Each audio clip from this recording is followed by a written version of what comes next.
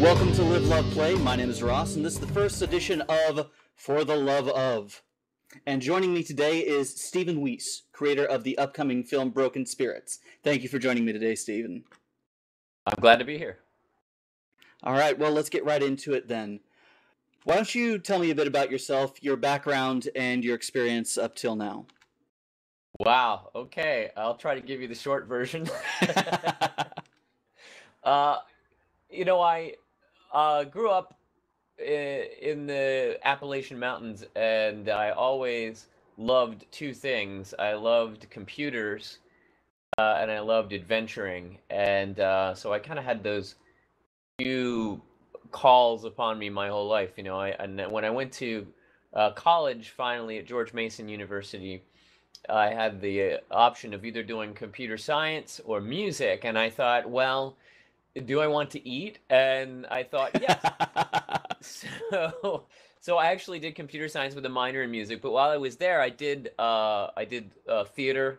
I did musical theater and some plays and stuff like that because I loved all that stuff. So I've kind of always been torn between the two things. And ended up, I've done a bunch of crazy stuff. I worked for the CIA right out of college because I was right there in Virginia.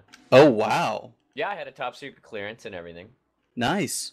And then they sent me to a bunch of training, and I thought, wow, it'd be fun to be a computer trainer. So it wasn't long after that I ended up doing computer training, and then I went ahead and got my master's in computers so I could teach at colleges. And I was teaching at a college a few years later in North Carolina, and I thought, is this just the only thing I want to do with my life, is just teach computers until I die?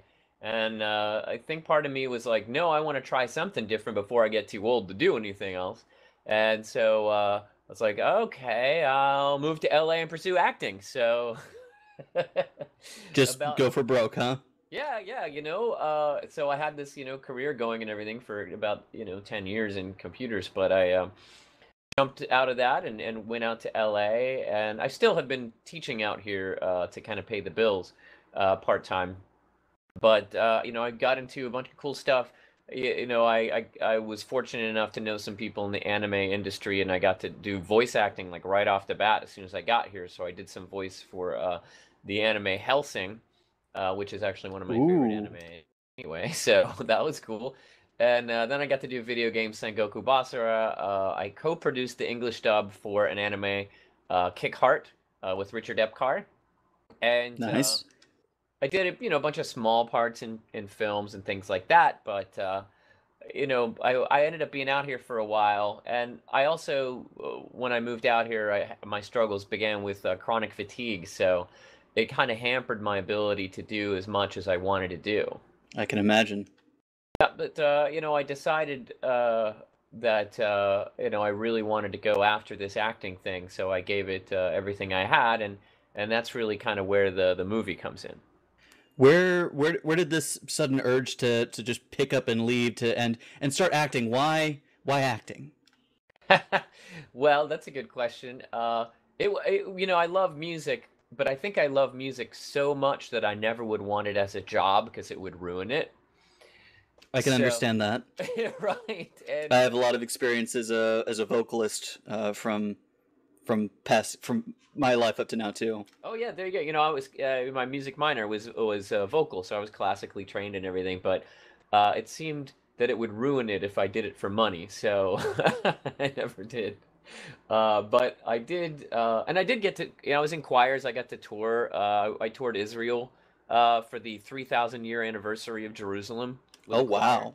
Yeah, that was amazing, and the Israeli people were so welcoming there. I almost didn't want to leave.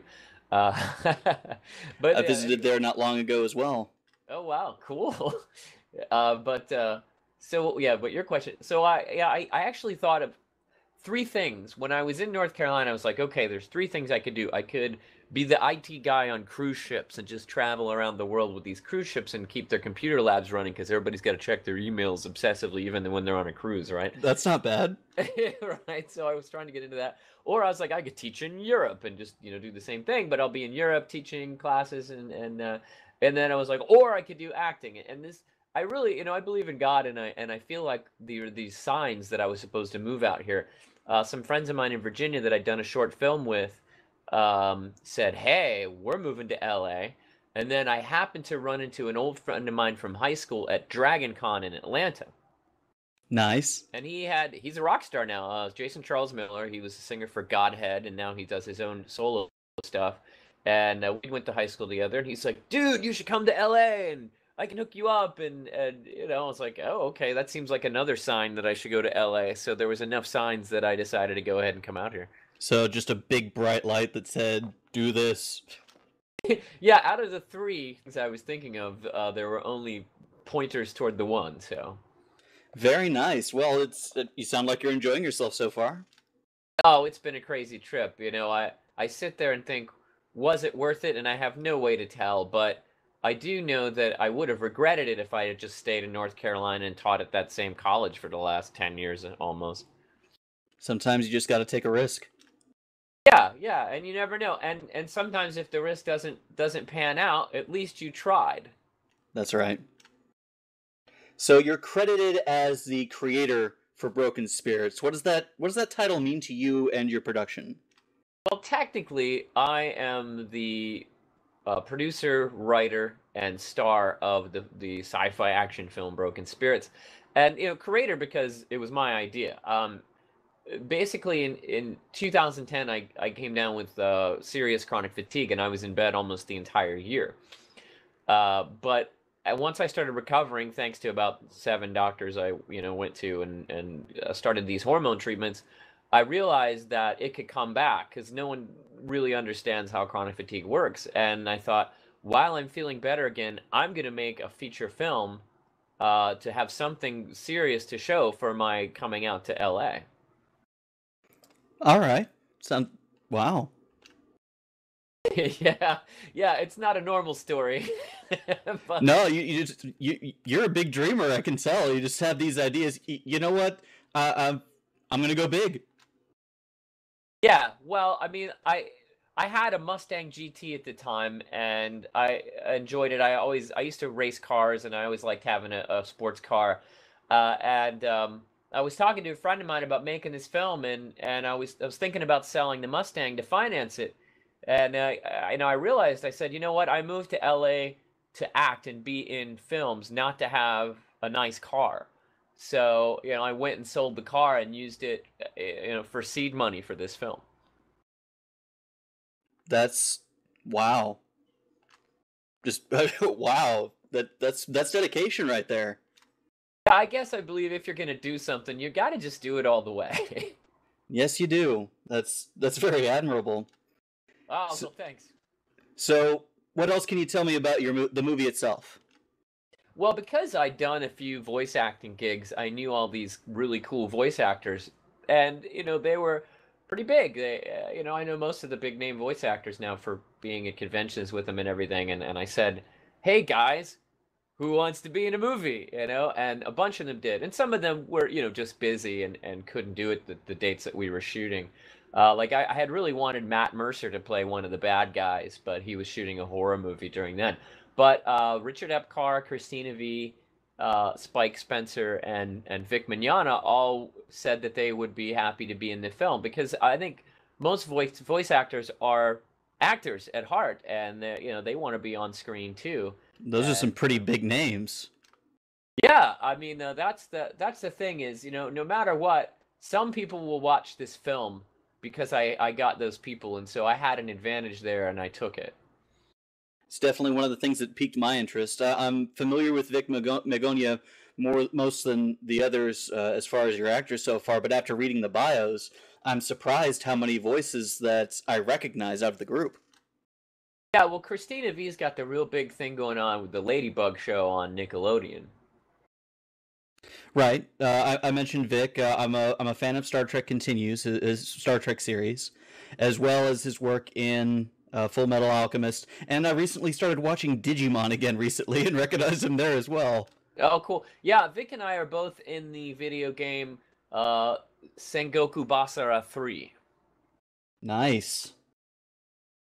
Yeah, so I've known Vic since 2006. We met at a convention in Tennessee, and he gave me an interview. We actually talked about our mutual faith in God as well. Very nice, very nice. And Richard Epcar. I didn't recognize the name at first, but just looking through his his resume, I mean, the Joker, Raiden, big names right there. Yeah, I mean he's been in everything. It's funny because now that I've been out here a while and met all these people, I'll just be playing video games and my friends will be in them. I'm like, oh, I just killed Richard. Oh, fatality, but my buddy. Yes.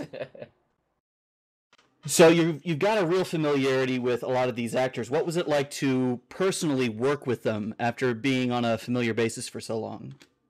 Well, it's like working with friends, and I actually brought in a lot of my friends that I believed had talent that were not voice actors for the film. I really grabbed everyone that I could think of to bring in that I thought would be good in the movie. And I mean, some of my friends there weren't roles that really fit them, but I tried to bring in as many people as I could that I thought had talent because I felt the same way. Like I had talent, and I hope somebody gives me a chance, and so I was trying to do that. But that's not really what you asked, so sorry. The it was great fun, and working with everyone was different.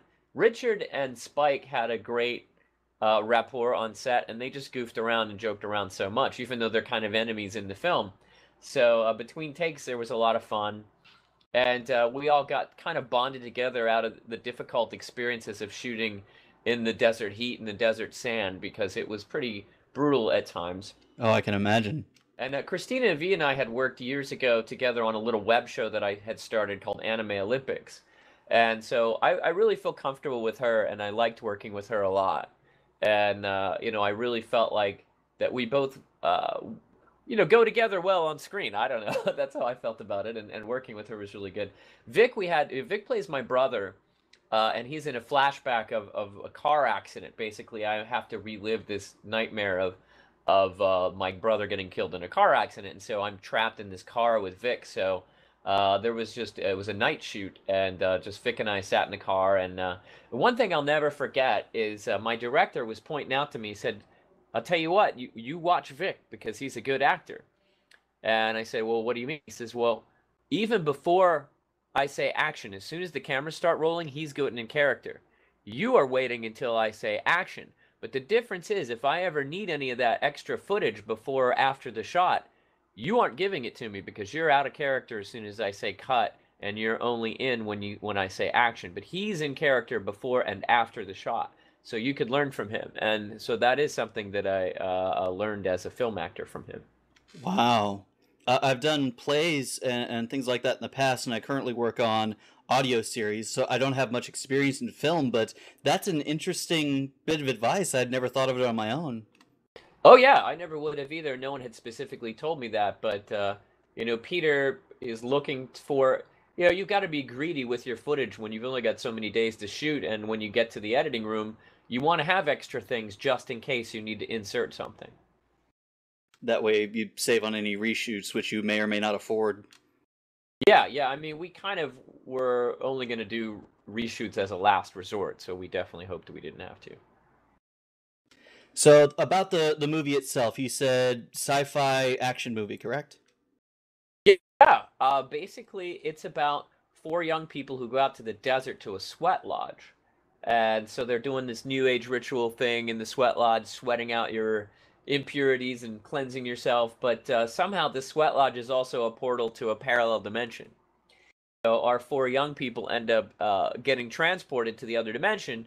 And in the other dimension are these evil spirits that have been trapped there looking for a way back to our world. And once they see us there, they're planning on stealing our bodies so they can come back to our world. Nefarious. Yes. Yeah, on set, we called them the evils. It was Spike Spencer, XL Cummings, Peter Jang, and Dave Pereira were the four evils. Very nice. What inspiration did you have for the story? Well, it was a lot of restrictions that we had because we didn't have much money, and we pretty much had a desert location, so we had to shoot in the desert. And that would work with our budget, and someone had already agreed to let us use the location. And so we did that, and we thought, what could we do that's still sci-fi? Because I really wanted to do some kind of sci-fi that was in the desert, and we're like, oh, parallel dimension. So it looks pretty much the same. But you're in the middle of the desert in this other dimension, and so that was a big restriction. Plus budget, we couldn't put in huge special effects. And you couldn't have a car chase or anything like that. So, we had to really, so we were really limited. So it was a challenge. I accepted as a writer. My roommate Joseph Medina also helped me write it, and he went to screenwriting school, so he helped me a lot too because I'd written a few screenplays, but he really knew what he was doing, and we really blocked this one out. And of course, it went through a lot of changes. We did about 6 or 7 revisions before we shot it. But so it was really the heart of it was, well, we want to do a sci-fi, and we're kind of limited to this desert location, so here's what we came up with. I think it was Nicholas Meyer that said, restriction breeds creativity. Well, yeah, I definitely would agree with that. I saw it as a challenge. I'm like, we can do this. Well, you certainly have. The film has wrapped filming and editing is ready for release, right? Yeah, we are down to just a few minor technical corrections that we have to do, but we're already talking with distributors, and we want to get it out there on every possible media, so theater, television, video on demand, streaming, DVD, with a whole package. Well, that takes care of my next question. Well, yeah, but this is it's a lot of work because you've got to find a distributor that you like and that is going to give you a good deal and that has connections that will actually get you to where you want to go. And then, of course, they want some things. They want to make money. And so I'm learning, I never have done this before in terms of distribution. And I didn't realize it was this much work. I thought once we finished post, that was the main part of the job. But there's a million legal requirements that we have to fulfill before we can put this thing out there. And so I'm going through all that now, and we're setting up a corporation. We're filing copyrights. We're showing clear chain of title. We're accounting for all of our contracts. Budget we have to show. Fortunately, we have a really good budget. My director's wife is an accountant, so she put that together. Just calling in all your friends and friends of friends to get this done, huh? Oh yeah, and mostly now at this point I'm doing all the stuff because I want it done, and it's one of those things like if you wanted something done right, you do it yourself. So yeah, I'm doing as much of it as I can, but I have relied on serious help from a lot of people to get to where we are now. So what are your plans following up on Broken Spirits? Is this going to be a one-off production? Are you going to do something else after this? I don't know. I really have the next 6 months to a year planned to promote the film, and so we're working on scheduling convention appearances and special screenings like film festivals and stuff like that. The challenging thing is still the chronic fatigue that I deal with. I've recovered somewhat, but I did relapse. I mentioned in 2010 I had the year in bed, and then I got better, and we decided to make a movie. But then I relapsed a couple years ago, and I still am kind of halfway between recovery and being taken fully out of the picture. So I'm not sure. I'm praying for a miracle that I will be completely better. But with right now I'm very limited in how much I can do, and so right now between my part-time job and the film, that pretty much takes up everything. But voice I can still do, so I'm really hoping that that maybe this will lead me to at least some more voice work that I can go and do because that is not as physically demanding as going on set for 8 hours in the desert. No kidding. Well, I'll say a prayer for you as well. Thank you very much. I'll take it. All right. Anything else that you'd like to say about Broken Spirits or any other projects that you have going? Broken Spirits is what's going on right now, and I keep in touch with the website if you're interested. It's brokenspiritsfilm.com. We also have a Facebook. Just look for Broken Spirits Movie, I believe it is on Facebook. and I'm posting updates and stills and trailers. I'm working on another trailer. The previous trailers were kind of more tongue in cheek because it's got a little bit of campiness, goofiness, and I'm putting together a serious kind of scary trailer for the next one. So keep that in mind and look for your local conventions. They are going to be having screenings, and we might even have special events with Q&As and actors and everything. So a whole lot of stuff will be going on in the next few months with Broken Spirits. All right. Well, thank you very much, Stephen, for joining me. This has been Live, Love, Play for the love of film. My name is Ross, and I'll see you next time.